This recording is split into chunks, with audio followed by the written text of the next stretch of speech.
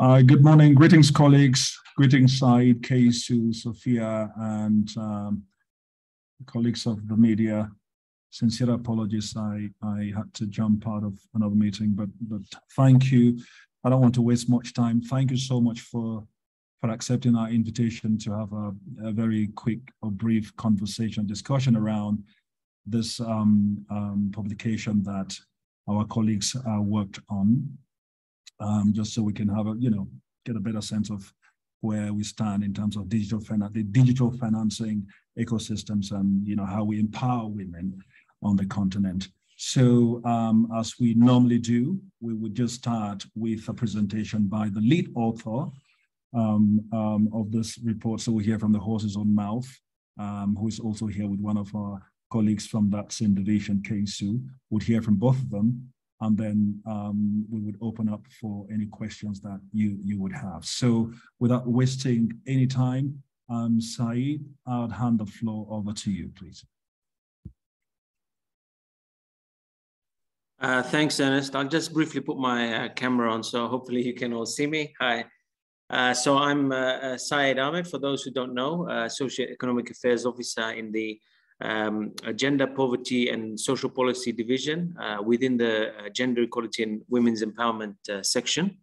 So I'll share my presentation and just turn off the video to help and switch to presentation mode.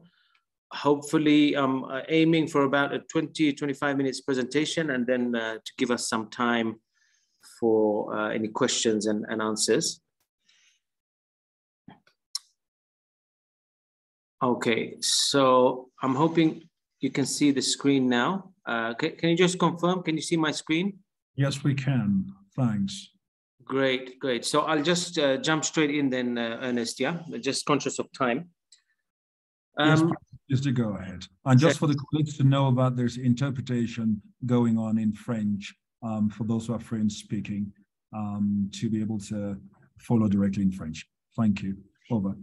Thanks, Ernest. So this is a publication that we've been putting together for a couple of years now. Of course, we had COVID when we were initially conceptualizing this, and various roadblocks and delays. But nonetheless, we used that opportunity to refine some of the data and information and seek some more partnerships while we were waiting for this to be finalized. So my presentation, I'll briefly discuss the concept of, digitalization across Africa, why we felt this was a relevant topic to highlight. We'll look at also the linkages between women's economic empowerment and digital finance. I'll briefly discuss some of the benefits and risks with digital finance, some of the things we need to keep in mind. Because it's not necessarily always just positive, and we need to take a kind of due diligence approach to this area. I'll give you an idea of the timeline of the publication, as I mentioned. We'll look at the structure of the report, highlighting the recommendations which came out, the 10 policy action points. And then I'll briefly just go into the findings from each chapter. I'll keep it very brief because the report itself is very dense. There's a lot of data and information in there. And I don't want to go over too much, just to pick up the salient points. So first of all, digitalization, particularly in the financial sector, it has the potential to be a critical backbone for economic and social transformation. We predict that Africa's digital economy could reach somewhere in the region of about 300 billion by 2025. And this projected growth is a result of a five-fold increase in digitalization and internet usage. And now these predictions, bearing in mind, were made, just at the end of COVID. So as we all know, with the rate of uptake of virtual and digital tools, this we believe has since gone up and will go up now that we're in a new era. And so really digital transformation should be a top priority. It's already recognized in the African Union Agenda 2063, requiring, involving women in science, technology and innovation. Several regions, regional organizations in Africa, are already working to promote women's participation in STEM subjects and STEM areas.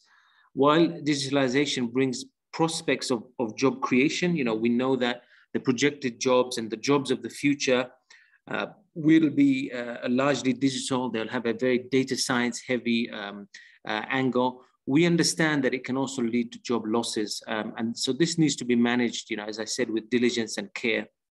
It's necessary to adopt a forward-looking approach, looking at the types of jobs needed in the future economy, the future digital economy, and at the same time assess how competition in the different sectors can affect the landscape and what the future digital economy will look like in turn. So how can all of this lead to women's economic empowerment? So really, digitalization is critical to the realization that all components, for all components of women's empowerment. Gender divides exist in access to basic services, decent work, whether it's infrastructure, the rural-urban gap, social norms, which we'll look at a bit more, and other constraints and barriers. So, of course, addressing these infrastructural gaps and social norms can provide a basis for closing that gap.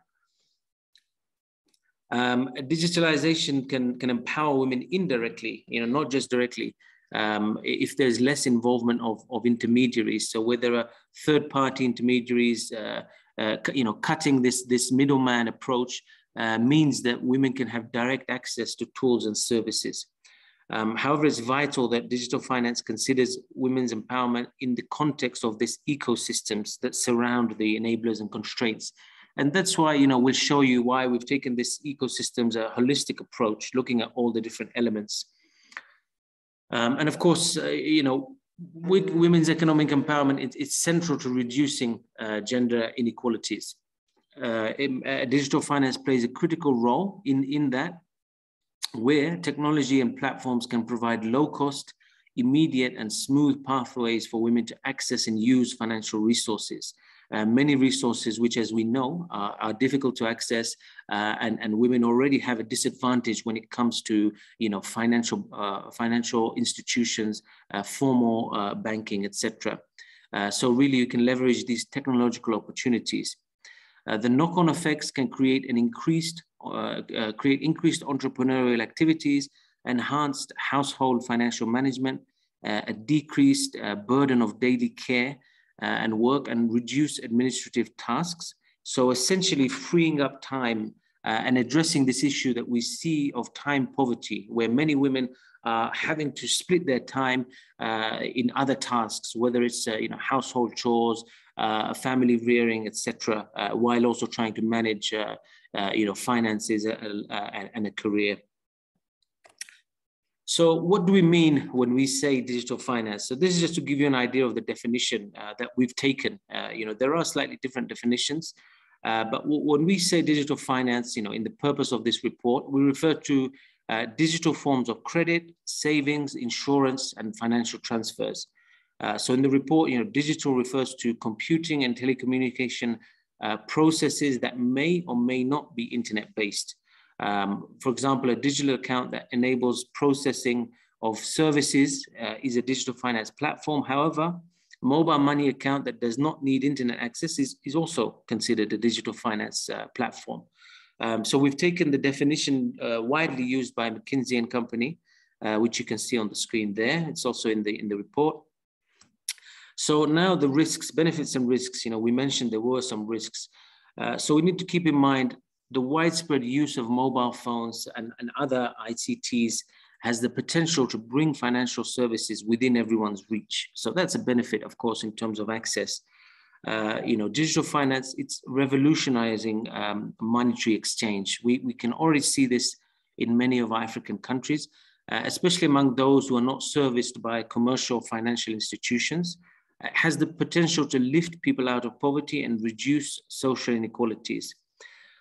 Digital finance can reduce the costs associated with receiving also social benefits and even smoothing out government processing. However, there is a growing evidence base that ease of access to credit through digitalization can increasingly result in unsustainable debt patterns, in fraud, in increased consumption. So there are some areas that we need to be concerned about, especially when it comes to responsible lending, when it comes to cybersecurity, and these other aspects.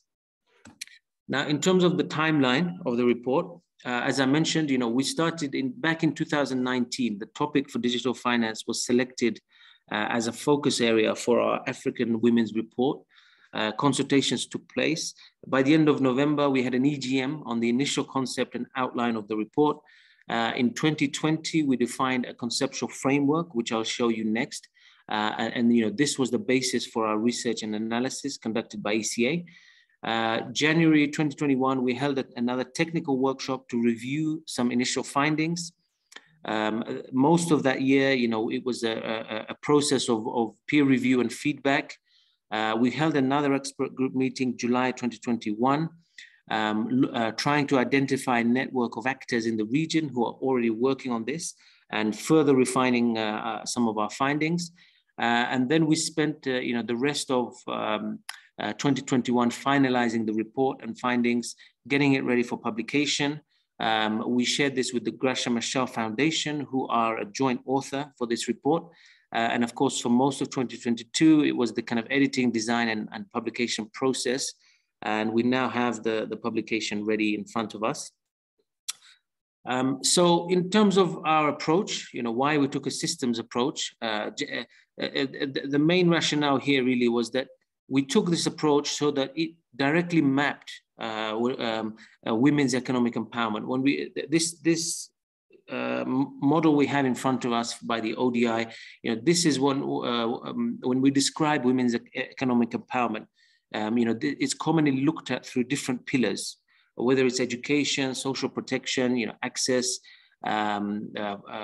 etc.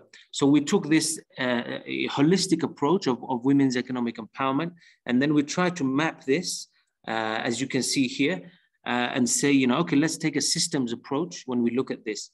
On the left, there is the women's economic empowerment model we base this on. On the right, this is more or less the conceptual framework of the report itself. So we looked at the different elements, these being, enablers in green there. We looked at enablers where we said that digital and mobile connectivity, including, ICT usage and readiness, this is essentially an enabler. We looked at prerequisites where we said financial and digital literacy and skills. These are the prerequisites that are needed. We looked at risks. This was in terms of financial inclusion and access to credit. We looked at some of the barriers. So we said, these were, for example, financial products and services, existing products and services and future products and services, how they can create barriers for women. And then we looked at challenges and opportunities. And essentially this included, representation of women in finance and technology, especially in terms of decision-making, as well as emerging, regulatory concerns with a gendered lens, regulatory concerns as well as rights. And of course, the final chapter was looking at digitalization policies. There were more policy recommendations. So these elements of our conceptual framework, they mapped directly to different chapters of the report. So this is the report structure. In front of you, you can see we have the intro, and then each chapter goes to the different components. So we look at the enablers, the prerequisites, the risks, the barriers, opportunities and challenges, and of course, policy considerations and recommendations. Before I cover some of the findings, just to work backwards. So what were the recommendations? We had 10 policy action points that came out from this. And I'll highlight these first and then go back to the findings to show you, why we came up with these. In the area of digital connectivity and usage, essentially what we called the enablers, the main recommendations were that we need to strengthen national development policies and plans by introducing strategic pillars that focus on ICT and social development and provide gender sensitive and gender inclusive policy frameworks. We need to explicitly integrate a gender perspective into national ICT policies while ensuring that gender disaggregated data, especially on mobile ownership and internet usage, are collected in national household surveys.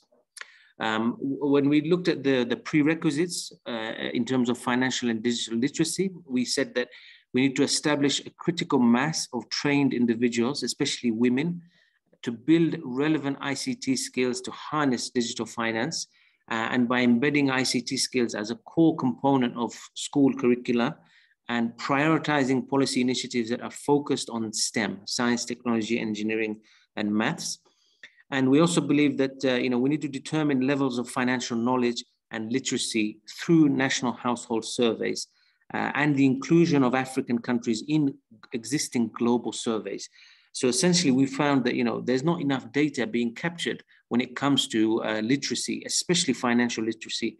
While there's some scattered, fragmented data on ICT literacy, there's no real data on financial literacy. When it comes to the risks, we said that we need to embed digital strategy frameworks and financial literacy into national curricula to encourage and facilitate children's understanding of digital finance, create work, employment, and entrepreneurial training schemes. So really here, we looked at other countries and we realized that financial literacy starts at a very, very young age. In some countries, in the age of 11, 12, children are introduced to financial tools and services. So this is something that we also need to ensure and maintain in the African region, that children are exposed to this level of literacy, especially financial literacy from a young age. The other recommendation was to amend financial laws at all levels of government to encourage mobile money uptake, which is positively associated with savings, in particular for women across many countries in Africa, thereby increasing savings ratios and accentuating empowerment. So really what we're saying here is we saw a positive link between the level of savings in each country and the usage of mobile money. So we're saying that we need to encourage savings as a vehicle, and further that some countries still don't have financial laws in place where digital finance platforms and services are available. So these also need to be addressed. In terms of the barriers, we said that there's a need to establish credit a bureau and registries to support the financial inclusion of larger segments of the population.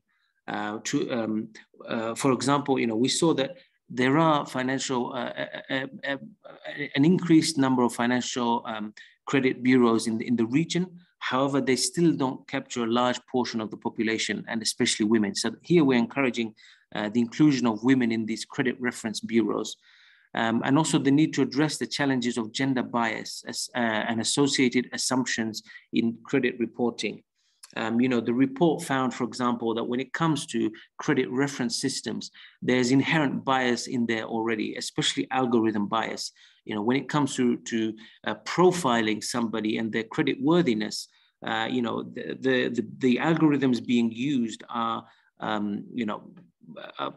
from years and decades back, and these inherently discriminate against women and are gender biased. So therefore, not just credit reporting systems need to be reviewed, but the algorithms they use to calculate and profile people's credit worthiness needs to be rethought. So it's really a structural challenge there.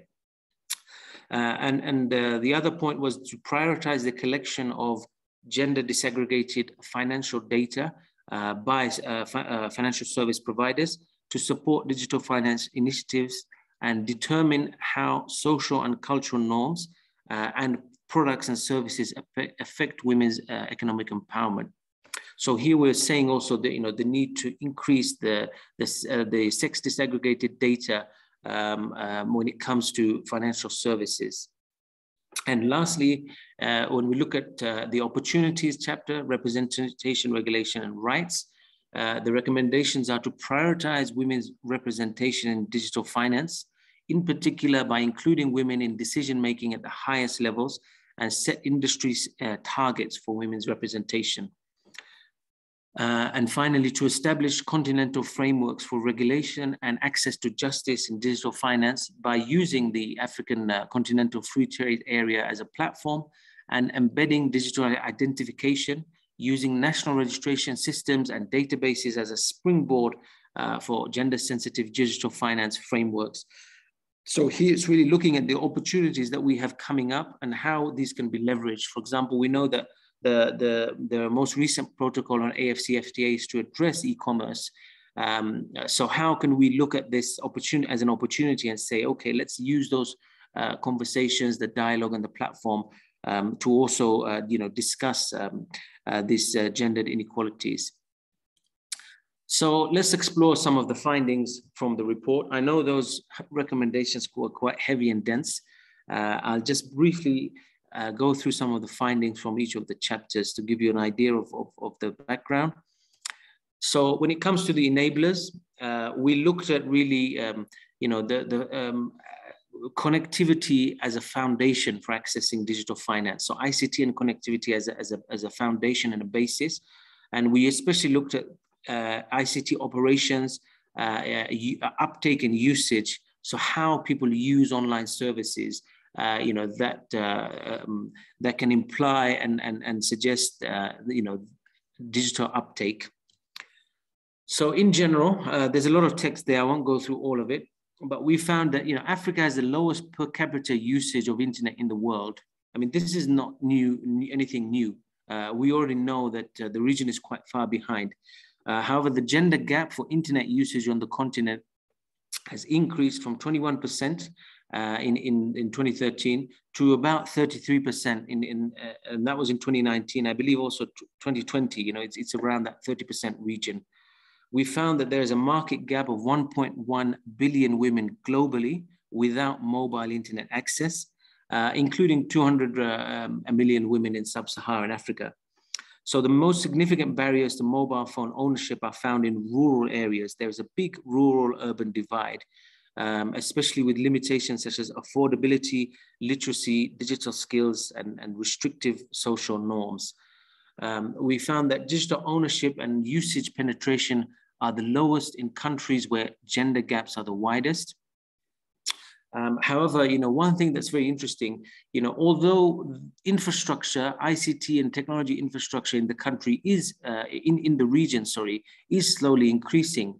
The main challenge really we found is that usage remains low. So while infrastructure is increasing over the years, so that's commendable, usage, especially usage of ICT among women remains low.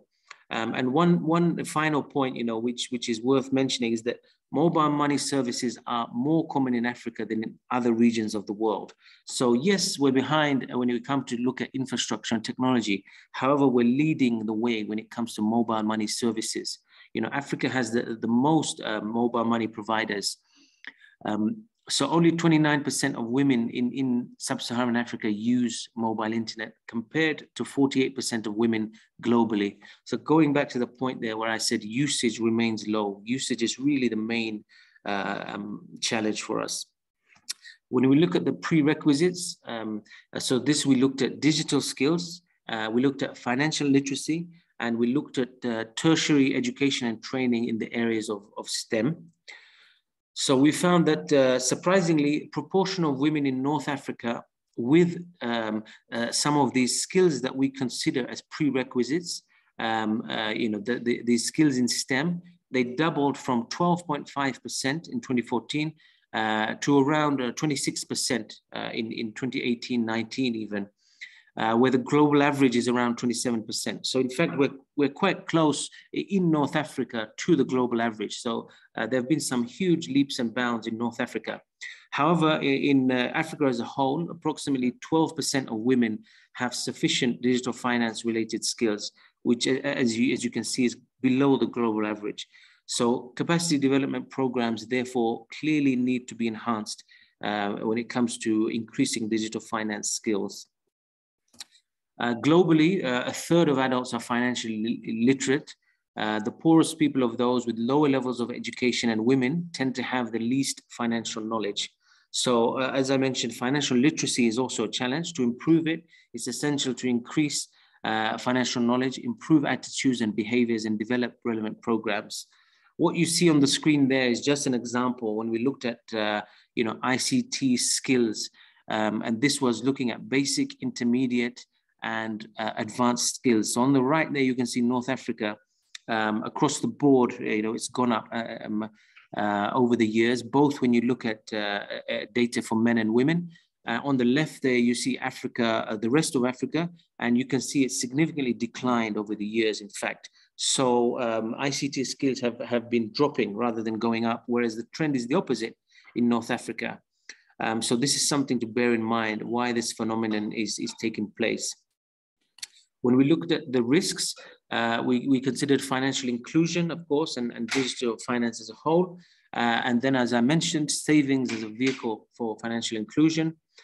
Some of the key findings there is that about 43% of African men have a formal financial account, compared with only 33% of women. So that's a huge gap. It means that only 33% of women can access formal financial structures, formal financial institutions. So what does this mean for the rest of those women who can't access those? And I won't read through the rest of those, just for the interest of time. So across the globe, 1.2 billion people are excluded from conventional financial systems, where 2/3 of all unbanked adults, 1.1 billion, had a mobile phone, for example. So the potentials there you can see are quite huge. While people don't have access to financial institutions, they still have access to a mobile phone. So essentially, they have the means to access alternative forms of finance. When we looked at the barriers, as I mentioned before, we mainly looked at credit reporting systems, and then we looked at financial products and services.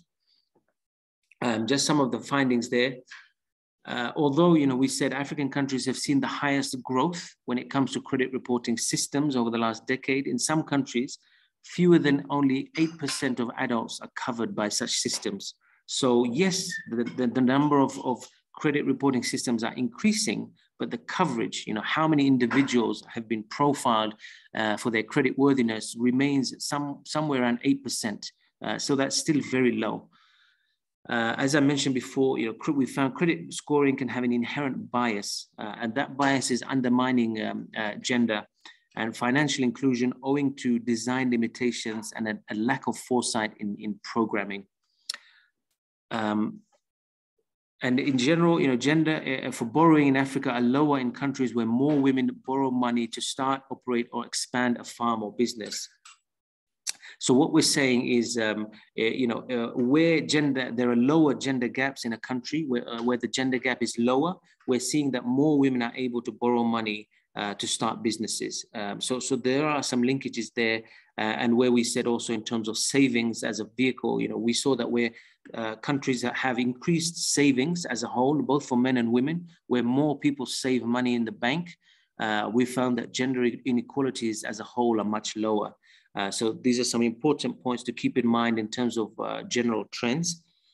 At the last chapter on opportunities, we looked at women's representation in decision-making. We looked at regulatory concerns, emerging gender dimensions of technology, and of course, rights and justice. We found that gaps continue to exist when it comes to STEM. For example, in 2013, proportion of women researchers employed in R&D was 30% in Africa. Whereas if you looked at other regions of the world, especially, for example, Central Asia, that was 47%. So we have only 30% of women working in R&D in the region. Across Africa, representation, for example, at the ministerial level, we did see an increase in absolute terms where women ministers holding certain public portfolios, and these were, planning, education, employment, labor and training, etc. But we found that there's still some kind of, occupational segregation. Women are still confined, especially at the ministerial level, holding portfolios. Women are still confined to certain sectors, and are unable to break into or break through some of these male-dominated sectors. In 2020, for example, 21% of members of parliament in Africa were women, compared with a global average of 24.9. So overall, parliamentary representation still also remains a challenge. On the screen here, I've just tried to show you, this is what when I was talking earlier about women ministers holding public portfolios. So this is looking at women ministers globally, and you can see, from 2010, the red, to 2020, the green. You can see that the number of portfolios held by women has increased. However, you can see that they're still in certain areas. They're still in education, employment and vocational training, women's affairs, trade, they've gone up. But some others, especially, for example, finance, finance ministers still remains low. So that's another concern at the highest level. And finally, in terms of policy considerations, there were 5 areas we looked at overall. And these included, as I said, the enablers, the need to enhance digital and mobile connectivity, the need to explore and confront negative social and cultural norms that discourage women and girls from pursuing STEM education and training, to address financial inclusion, lower the risks of accessing credit, to remove inherent, invisible, and unwitting barriers that hinder women's access to financial products and services, and finally, for managing digital finance risks through effective regulation. And with that, colleagues, it's the end of the presentation. Thank you very much. The links are there for the press release and for the full report. And we're open for questions. Thank you. Thank you so very much indeed, Said, for a brilliant and comprehensive presentation. Lots of data, but very comprehensive, straightforward, good information. Thank you so very much indeed. For those colleagues of the media who participated in a couple of, I think last month or the month before, where we started this conversation with our office for West Africa, talking about, women empowerment. And we had lots of questions around, when this will be scaled up to Africa-wide level. And so here you've taken it at, several notches up. And we're talking about the continent as a whole. So I'm sure they'll have very interesting questions to ask you. I already see that there's a couple of questions in the chat box. The first one is from Busani, who says, you mentioned that there's not enough data on financial literacy, and that what did you find as the reason for such scarcity, and what does this mean for women's participation in digital finance? So maybe you want to take that one first, or maybe we'll read a series of questions because I see 2 more. Let me see. Oh, those are not questions. But yeah, if you want to take that one, I might add one question. Could you, if possible, and forgive me if you already mentioned this in the course of your presentation, any examples of countries on the continent that you would say, or according to your finding, are headed the right direction in terms of financial inclusion and access to credit, please? Thanks a lot, Ernest. And just before I answer those, just want to acknowledge our chief of section, our officer in charge is also here, Keiso. So of course, I'd like to give the floor first to see if Keiso would like to address any of those. Otherwise, of course, for the technical things, I'm happy to take them. But Keiso, just to see if you'd like to add anything, over to you. Thanks. No, thank you very much, Syed. And good morning, colleagues. Apologies for joining in late. I mean, I don't even want to go into the issues that kept me away from this important press briefing. I want to contribute to answering the first question on some of the issues that the question wanted. First of all, mobile connectivity is one of the issues that was found to be an issue, as we have already shown through the figures and also through the arguments that we have made, and also the policy recommendations that we have put forward. Mobile connectivity in Africa is still an issue, and more so connectivity where women and girls have access. That is one. It is one of the barriers. The second one, tied to the recommendations that we have made. If you look at science, technology, engineering, and math education in Africa, STEM access, women and girls are disproportionately affected. This is why through this publication, we are now propositioning for really an outreach to ensure that girls in particular do have access to STEM. Some of the recommendations that we made in this publication are informing our result area as ECA. In other words, we are now moving towards digitalization, transformation to ensure that STEM access by girls is an issue. Another one is the financial architecture that we have talked about. If you look at financial inclusion or inclusion of women in Africa in particular, there are a lot of barriers that actually prevent financial access by women and girls. So if you look at the recommendations that we have made, really are tied to why digital finance is still an issue in Africa. Let me stop right there, but also to emphasize that the reason why we are doing this, the underlying reason, is to ensure that there is economic empowerment of women, because we have argued that without economic empowerment of women, substantive empowerment is an issue. And we want to see gender equality and women's empowerment through economic empowerment. Obviously, other forms of empowerment are important, but right now we are really arguing for economic empowerment of women as the right step to ensuring that women are substantively empowered in the social, in the economic, and also politically. Thank you very much. Syed, you can take the other one on the countries that are heading in the right direction. And I might want to point out that North African countries are heading in the right direction. The countries excluding North Africa need to really do a lot more than what North Africa is doing. Thank you. Thanks, Kaiso. So I'll take the first question, which was on financial literacy. So one of the reasons why, there's not, as we mentioned, there's not enough data in the region. Now, first of all, when you look at financial literacy and look at the existing, global data sets out there, the financial literacy itself hasn't been, the definition, or when we try to define financial literacy, I would say it's not particularly mature in its definition yet. So that's one challenge. When we say financial literacy, what do we actually mean? So that's the danger. So for example, there are some existing surveys, global surveys.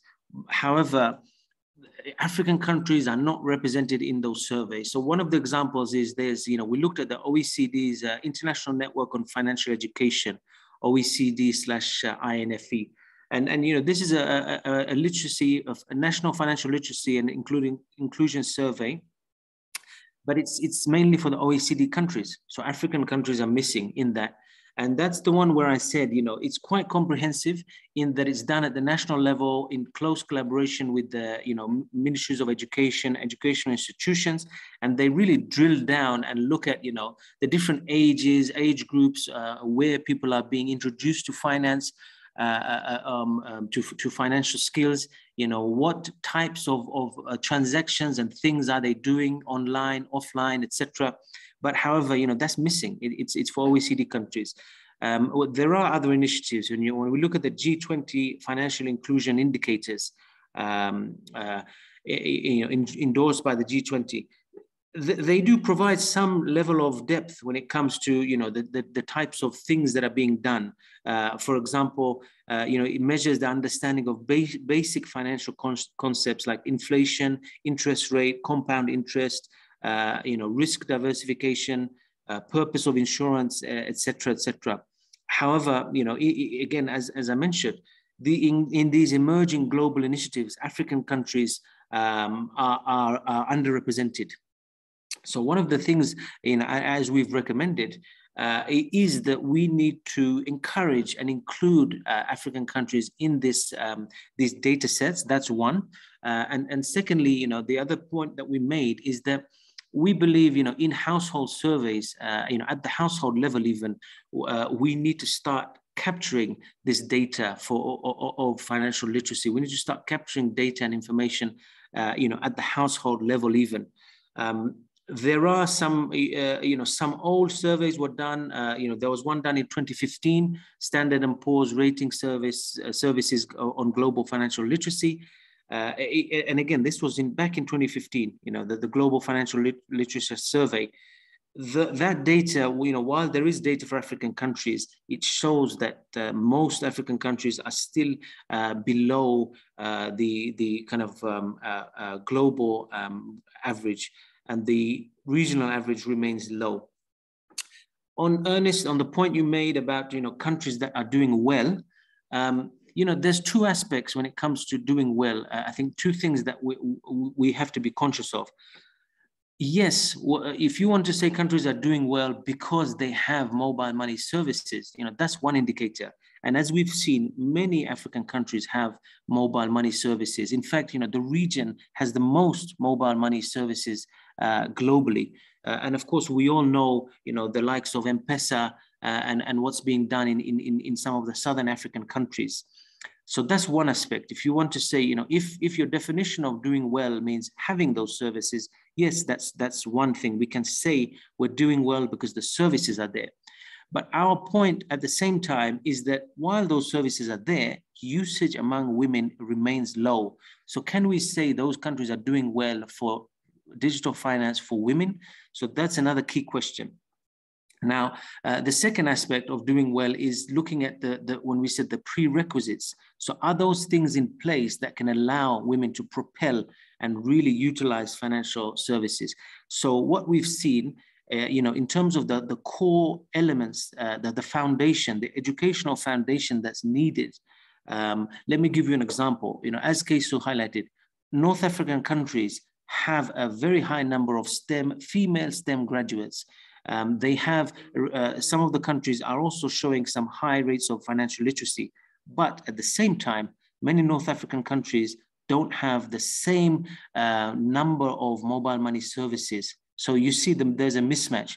There's a mismatch in terms of services that are available and then the skills needed by women to access those services. So there's a mismatch of services and skills. So that's really the main crux of the issue when we talk about this.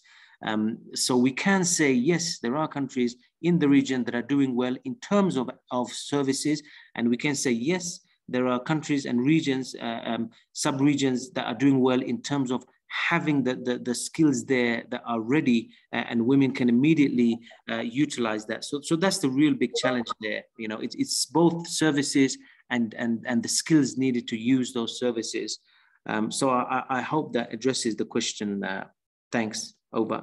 Wonderful. Thank you very much.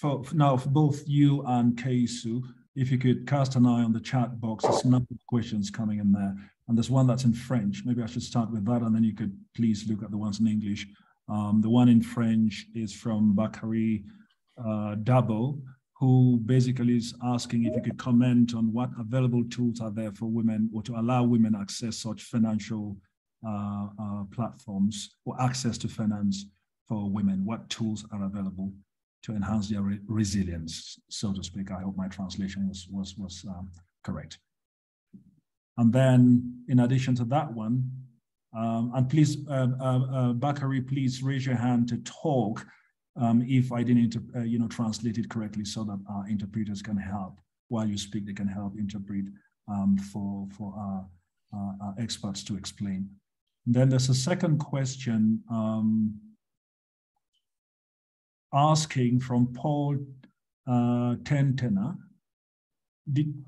Did you do any particular research on East Africa, say Uganda, for example, or Kenya, or Tanzania, Rwanda, Burundi, and South Sudan?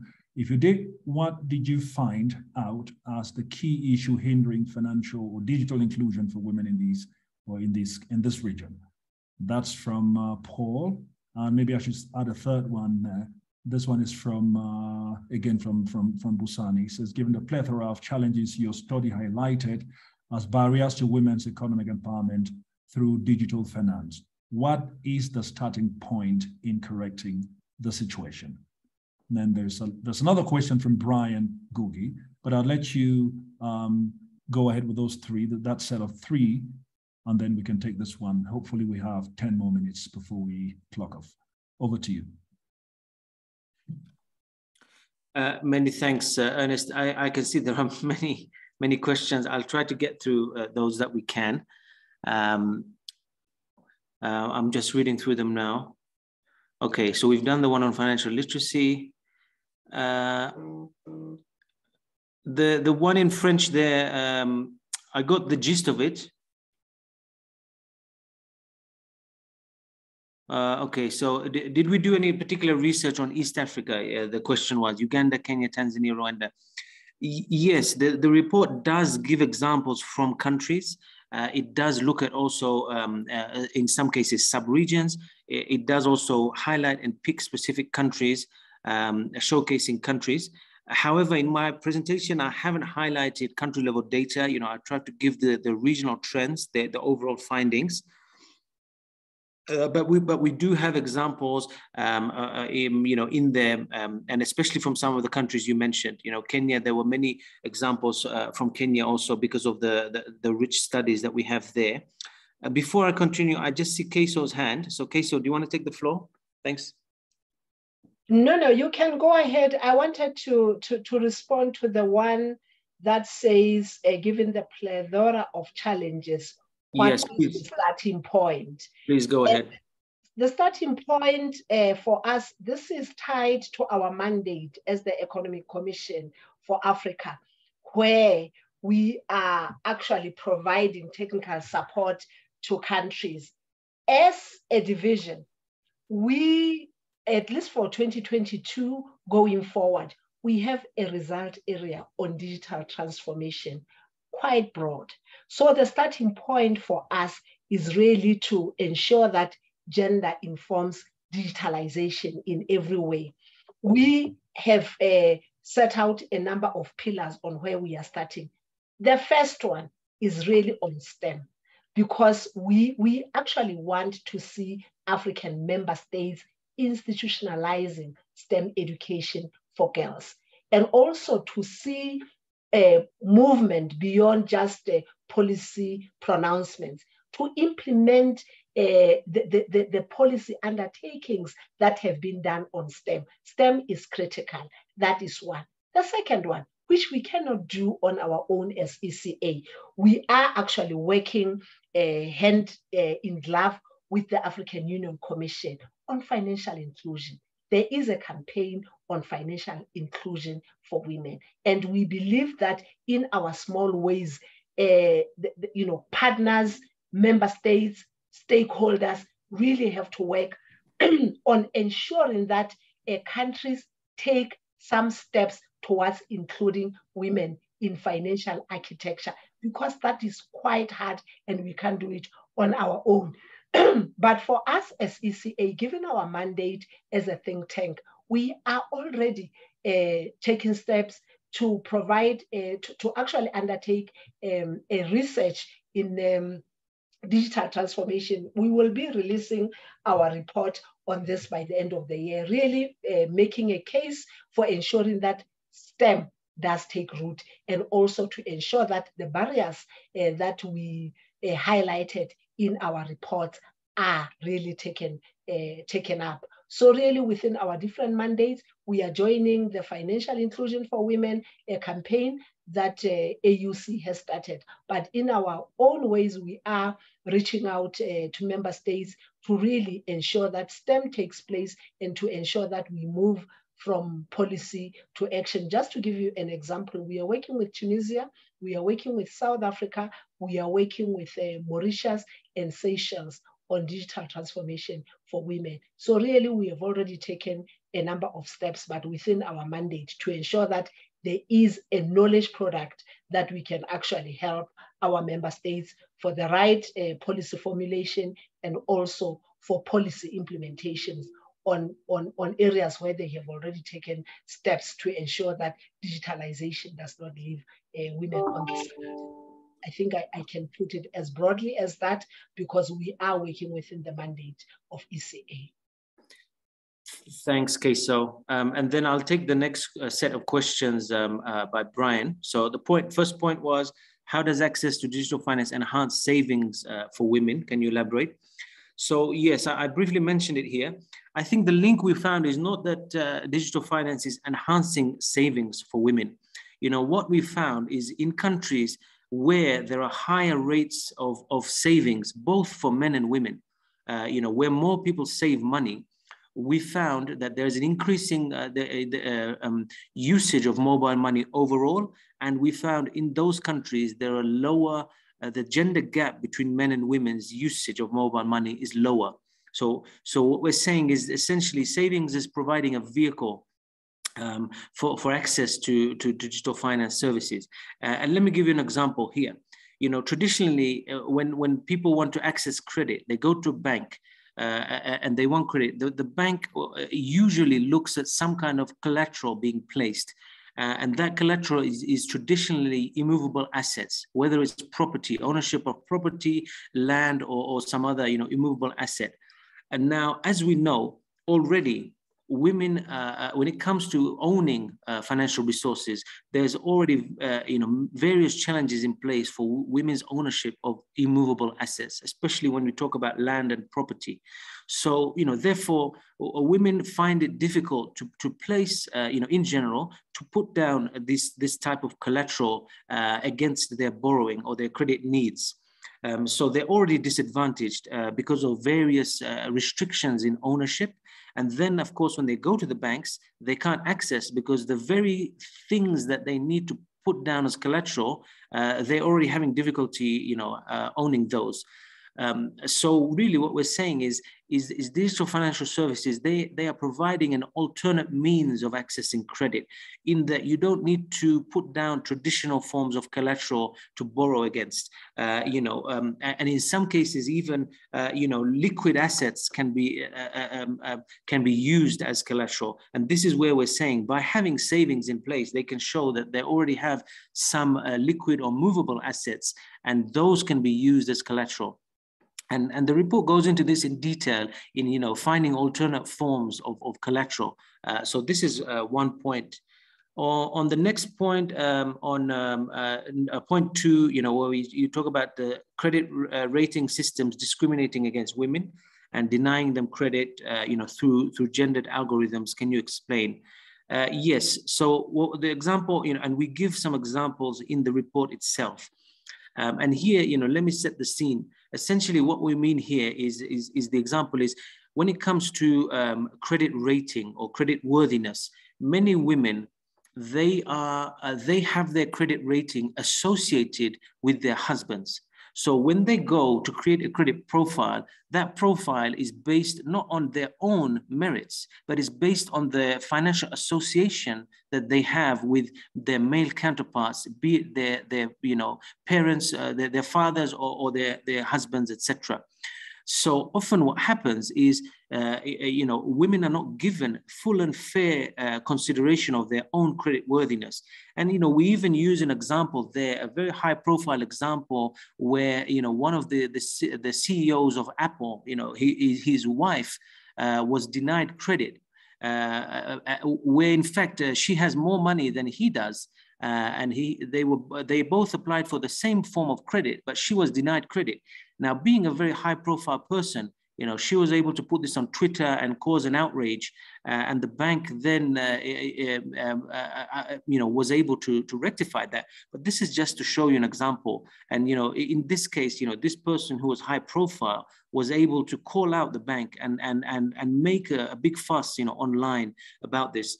But imagine the number of women who go through the same type of discrimination where the credit reporting system profiles them based on their husband rather than them. And they're not able to you know, make a huge noise and rectify this issue. So this is just one example. We do give other examples in the report. On the last point you made about the report is silent on how the same access is flourishing in some countries, but it's entrapping individuals, especially women, with expensive loans and debt traps. In fact, the report does highlight this, and we have a whole section, as I said, on this type of responsible lending and due diligence. And it's in the risks chapter 4. Specifically, if you look at 4.1.1, 4.1.2, we discuss a sensible access to reliable finance. We also talk about financial vulnerability. And we say that there is a due diligence and care that's needed where, for example, traditionally loan sharks have been operating, especially male loan sharks, when it comes to providing services for women, and they can potentially be using these platforms to, leverage the unfair services they're already providing. So, we do discuss this in the chapter, in the risks section. And this also, it does inform the policies and regulation that's needed in place to ensure that those who are already financially vulnerable, are not further exploited. And of course, this is a wider conversation when it comes to financial inclusion of women.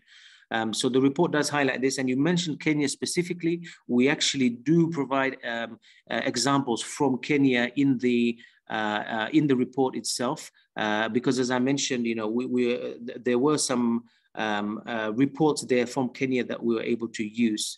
So I hope that helps address that. And I don't know if there are any other questions there. Yes, there is a question, the last one. If I may kindly ask our colleagues of IT to please enable Komi. Komi, if you could please take the floor and ask your question. I'm just making sure I don't use my my very unprofessional translation skills to massacre, the content of your question. So that if you can take the floor and ask your question so that the interpreters can help us through, please. Komi, if you're there.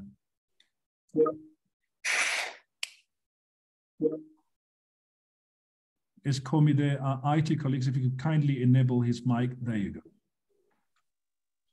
Oui, allô? Yes, Komi. Vous avez la parole. Oui. Si oui. Vous pouvez poser votre question comme ça. Bonjour. Bonjour, chers panélistes. Et bonjour également aux orateurs. Je suis Komi, je suis journaliste au Togo. Alors, je voudrais poser deux questions. Il dit l'Afrique, depuis un certain moment, connaît depuis quelques années l'émergence des fintech qui proposent du service digital financier. Est-ce une opportunité pour les femmes à avoir plus accès aux services financiers?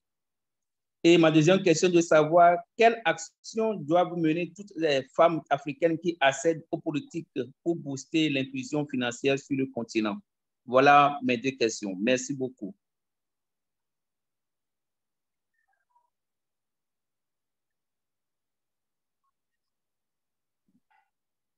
Thank you very much, Komi. Said, did you get that? Keisu? Thanks, Ernest. I got the first part of the question. I think the second one, just if you could please repeat. D'accord. Je voudrais savoir quelles actions doivent mener toutes ces femmes africaines qui accèdent aux postes politiques pour pouvoir booster l'inclusion financière sur le continent. Quelles actions les femmes doivent mener sur le continent? Je ne sais pas, auprès des gouvernants ou même auprès des partenaires. Qu'est-ce qu'elles doivent faire concrètement pour pouvoir booster l'inclusion financière sur le continent?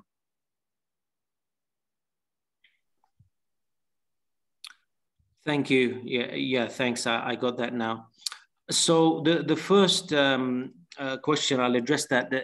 And if I understood it correctly, it was, the continent is seeing a large number of fintech services, availability of fintech services. So does this mean that, women can benefit from these? In a sense, we're saying, yes, of course, this is the premise, that there are, yes, while we have, the opportunities there, because we have the services there. However, there are various things in place that we need to keep in mind when it comes to, women being able to utilize these services.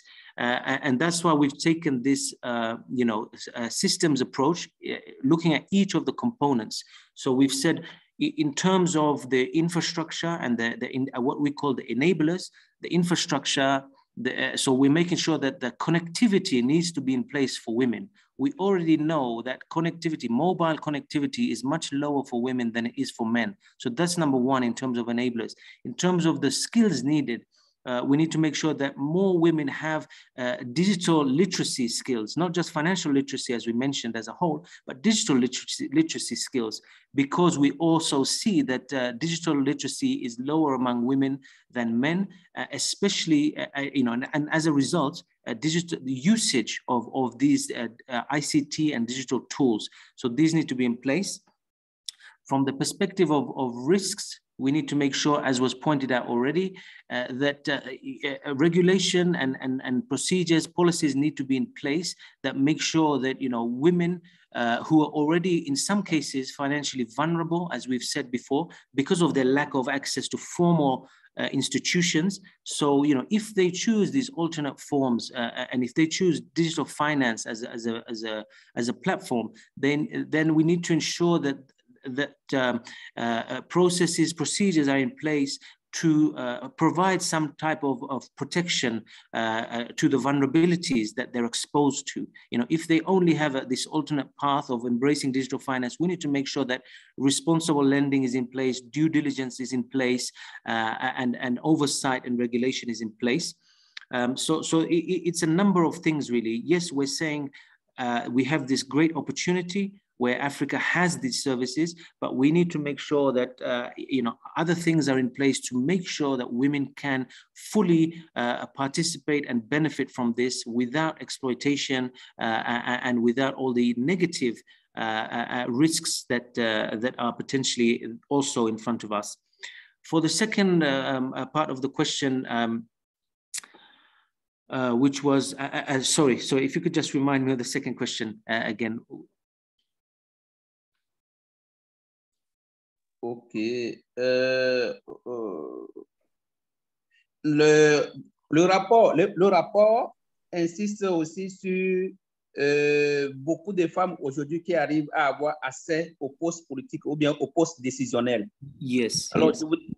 Je voudrais savoir comment est-ce que ces femmes peuvent, en collaboration avec les partenaires dans les pays africains ou à travers même les institutions financières internationales, peuvent aider les pays ou bien peuvent aider le continent à booster aujourd'hui l'inclusion financière sur le continent.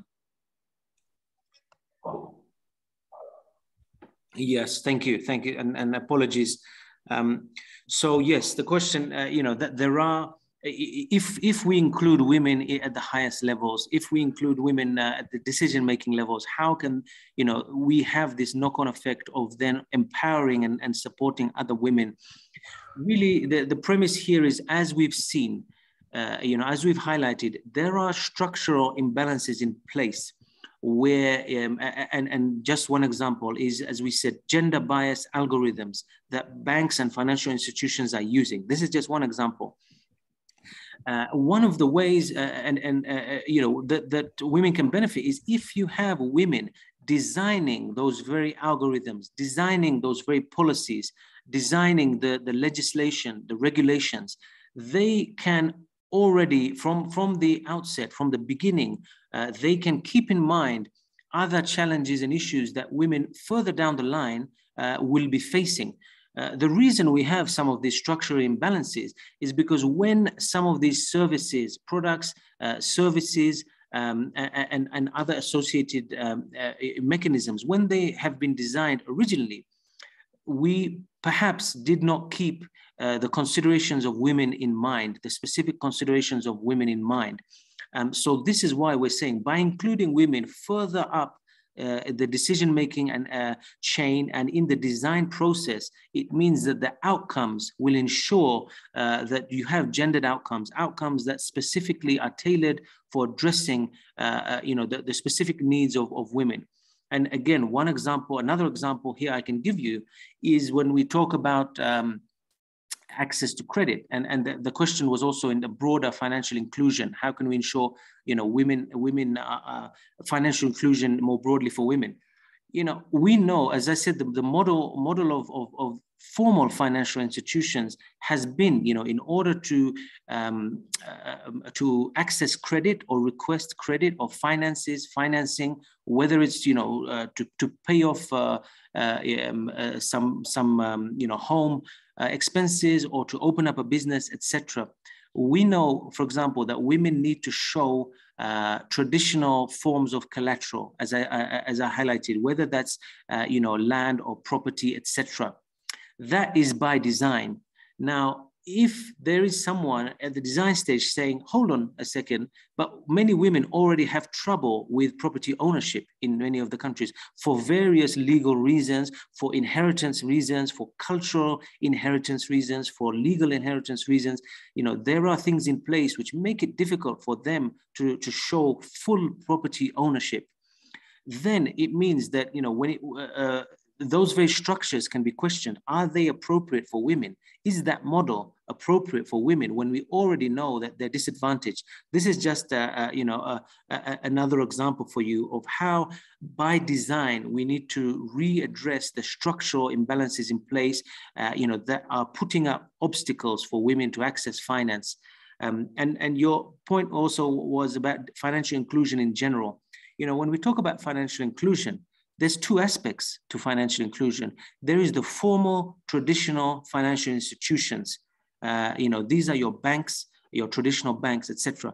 But there's also informal and emerging financial services. And this is where we're highlighting that digital finance as an emerging market, as an emerging platform, can perhaps rethink some of these traditional structures and say, hold on, this is an opportunity for us to provide services for women, and we can readdress some of the structural obstacles in place. So I hope that answers the question. We have opportunities in place, but when it comes to financial inclusion, there's formal financial inclusion, there's informal financial inclusion, and there's also, this digital finance, which is in between. And it's really an opportunity to rethink the traditional structures in place. I hope that answers the question. Thanks. Thank you very much, Said. Thanks indeed. I think we've run out over and above our time, or the time allocated for this. So maybe 10, 15 seconds, Keisu, last word to the press, and then we would conclude. 10, 15 seconds maybe. A few seconds to the press is that for ECA, we are saying digital finance is a way, or we are seeing an opportunity in digital finance to economically empower women. And we need strong policies and strong policy implementation to ensure that women are included in the financial architecture, so that we can actually see substantive gender equality realized in the continent. Really broadly, this is the bigger picture that we are looking at as ECA, and digital finance is actually an enabler for women's economic empowerment for substantive equality. That's my last word, Ernest. Thank you very much to you both. Thanks indeed. Very interesting topic. I personally have a number of questions, but I'm pretty sure we can expand on them, in the context of the ECA podcast. But also to thank all the members of the press. Really, we're grateful that you took the time to participate, as you always do. We're really grateful. And just to say thank you to you, and then we'll look forward to seeing you next month when we schedule the next one. If you do have any requests for one-on-one interviews with the experts, please do not hesitate to, as always, reach out through our able colleague, Sophia, and we would facilitate for you. And to our colleagues who did the interpretation, thank you so much. We couldn't pull this without you, and our IT colleagues as well. A very big thank you to you all, and wishing you all a wonderful, wonderful day. Thanks, and bye-bye to you all. Thanks, Ernest. Thanks. Bye. Thanks, Ernest. Bye-bye to everyone. Thank you. Bye-bye.